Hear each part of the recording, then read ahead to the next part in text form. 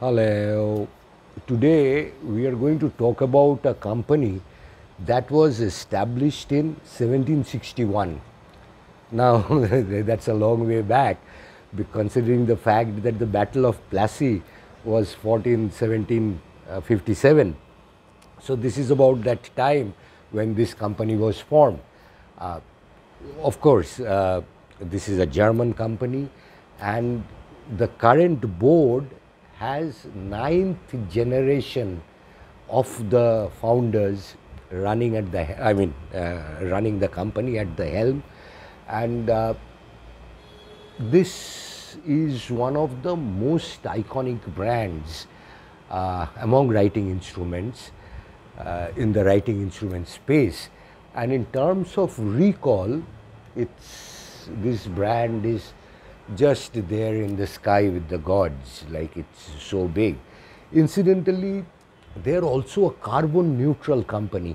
Now, when I say a carbon neutral company, what I am trying to say is that this company, they have their own forests in Brazil, and they capture about 900,000 tons of CO2, and that's an old estimate. Uh, can you guess the brand? Can you? No? Well, we are talking about Faber-Castell.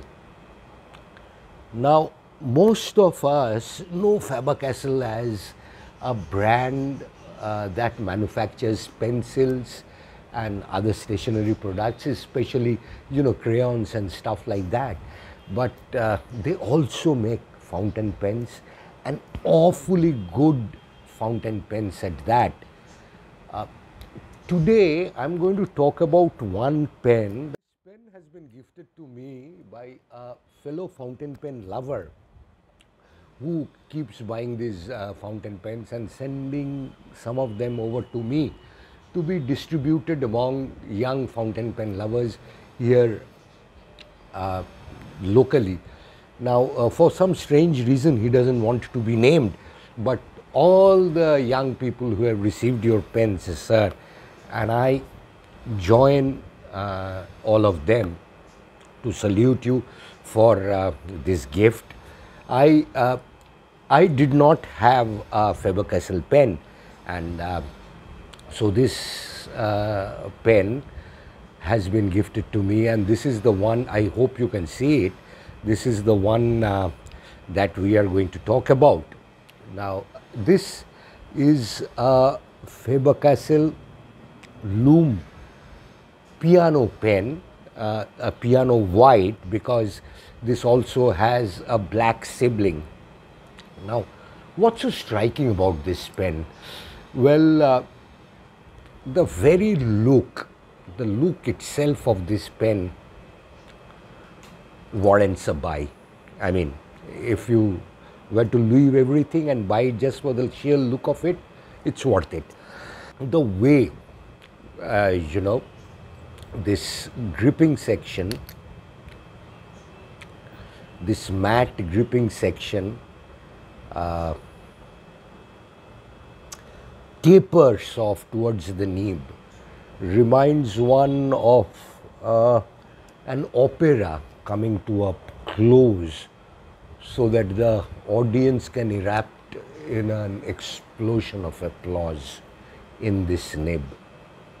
Now, this, as you can see, is high gloss, and this is matte, and this has these rings which make it an extremely pleasurable sensation to hold the pen as you write.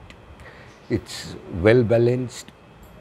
This is very ergonomically designed, and it's a sheer pleasure. I mean, I don't have the kind of knowledge or the expertise to talk about or to comment about German engineering, and I'm too insignificant.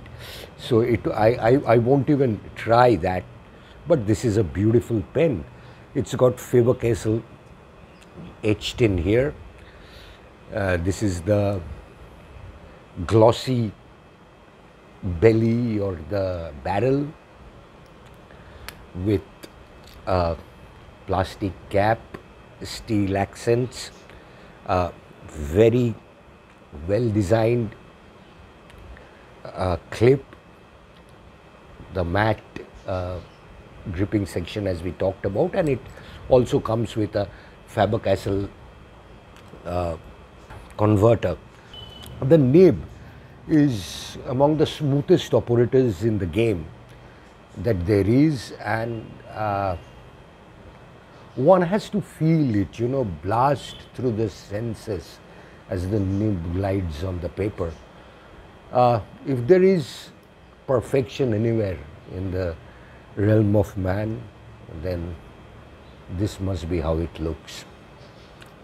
I am, like I was saying, too insignificant to comment on the sheer magnanimity, the sheer scale of German engineering. But even mute spectators like me are compelled. This pen is too damn good to pass by. It's a classic. The legacy, the craftsmanship, the attention to detail, the engineering excellence, everything is reflected in the writing experience. Every little thing that has been carefully built in and perfected to provide only one thing, which is a supreme writing experience. It's like a carefully orchestrated pieces of a masterpiece that works towards reaching the crescendo in an explosion of sheer delight. I love this pen. I love this pen, and I hope to write and show you writing samples someday. This is not an oversized pen. As you can see, this is more or less the same size with a Sovereign and a Pelican Sovereign. That's it. If you were to look at Indian pens, this is not very big, not oversized at all, very well balanced, beautifully crafted pen, and one has to thank the man who's kind enough to give me this pen.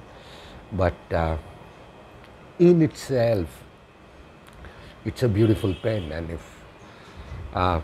if you want, you can. I think this is the kind of forever thing that if you want to buy yourself for, please go ahead. You see, it's a beautiful pen. It's a lovely pen, and please go ahead and get yourself one. You won't regret it. Thank you.